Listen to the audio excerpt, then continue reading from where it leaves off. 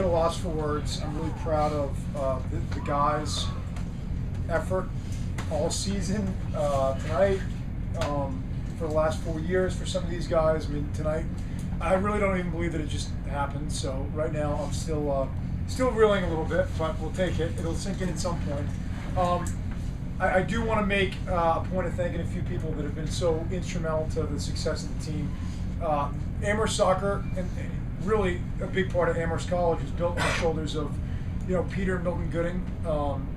Peter was the coach for years and years and years here, and set the standard for the program. That's terrific. I personally want to thank Suzanne Coffey for taking a chance on a 28-year-old kid 9 years ago, and believing in our vision for the program. That was a big part of today's success, and thinking of her. And then I think I have the best athletic director in the country in Don Falstick. His constant support all the time is really allows us to coach and worry about coaching and these guys, and making the best student athlete experience possible. President Martin, who I'm sure wanted to be here, and is in our hearts and spirit. And then just for me, number one thing, all the assistant coaches, all the alumni that have worked so hard for this to happen, they are in my thoughts, and that's really what this is about. When we talk about, I don't know, national championship sometimes, but I think some targets are meant to be aimed at. They're not necessarily meant to be, hit, right? I mean, we're very path oriented. It's all about the journey.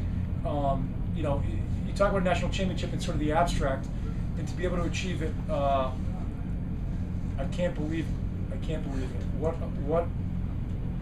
I'm at a loss. So we're very happy. Questions for the athletes? Bryce, take us through your goal there in the 54th minute. Yeah, so I mean, Bull has been kicking out, great balls all day. I knew Singer and Orozco were always getting on the end of them. So Bull kicked it out. Singer did a great job holding it off. Wasn't really much for me to do. He just laid it right through, split two guys, put me on a breakaway, one-on-one with the goalie, and I just put it away. Really credit to Singer for that, the assist on that. And Jackson for yours too. Just talk about that, seeing that ball coming in from the corner. Yeah, I mean, it's a beautiful ball near post. I think just everybody's in there to play their role, and I just happened to get on the end of it. Could have been anyone. Great fit. And Thomas, you gave up that goal early on. What did you see, and what did you guys do defensively in order to shut everything down afterwards? Yeah, so they were very dangerous from wide areas when we crosses in, and one of the main things we really wanted to tighten up after that play was our marking in the midfield off the crosses. I think we did a great job of that, and full credit to my defense who's battled for 90 minutes to get the win. Thomas, you spent plenty of time celebrating. How does it feel to be national champion? I mean, it hasn't set in yet. It's been something. I mean, since I came to Amherst, it's something that we've talked about, and really we've gotten very close on a number of occasions. But to actually just do it and pull it off, it's the best thing ever. I mean, just to have our alumni here, to have our families here, do it for coach. There's nothing better. Any last question for the athletes? Do you guys have any other thoughts to just coming in? Anything else other than Thomas is thinking about? Yeah, I think there's just a ton going through your head when you're in the game. Just want to thank all the alumni for coming out. Obviously, a huge reason why we do this and why we love our program so much. And just coach, the best coach in the country, just helping us get through the game, helping us defend when we had to grind out. I'm just really thankful that he's been here for us. Yeah, I mean, there's just incredible support from our alumni, our coaching staff. Throughout the 3 years I've been here, it's been incredible to see the amount of effort they get put into every single one of our games, preparing for the season. Everything is just amazing. Coach, just your thoughts on the comeback from being down a goal and coming back from that early setback.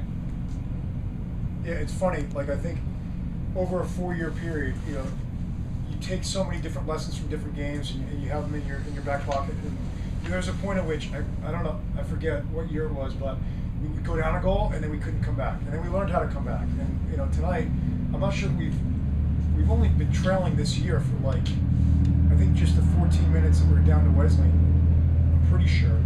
So we haven't been behind that much, and for us to respond 5 minutes later, I think was a testament to the fact that they believed themselves, and we were going to keep knocking. And I thought we were getting chances early. We had a bunch of chances in the first half. We didn't quite put away.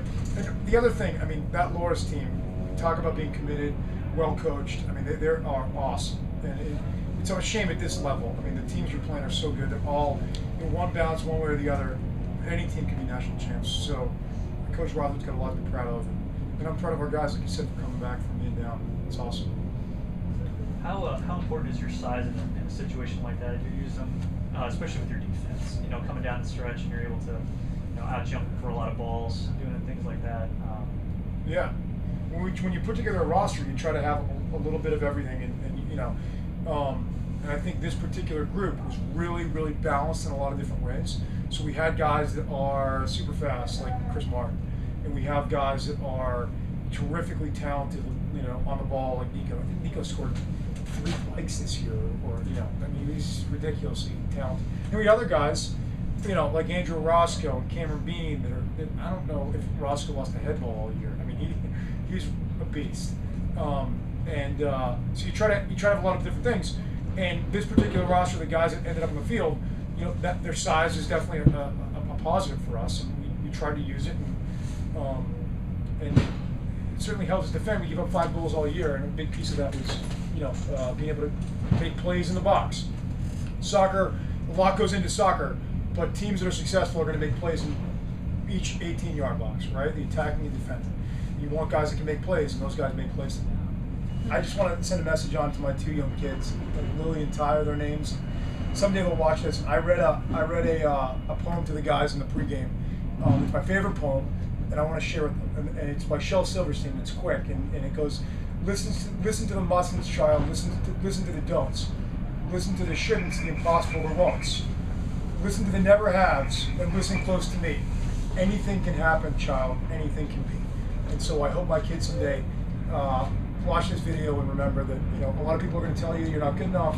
They're going to tell you that you can't achieve something, and if you believe and you care and you work hard, anything is possible in life. That team out there showed me that. So Awesome. thanks for everything. Congratulations.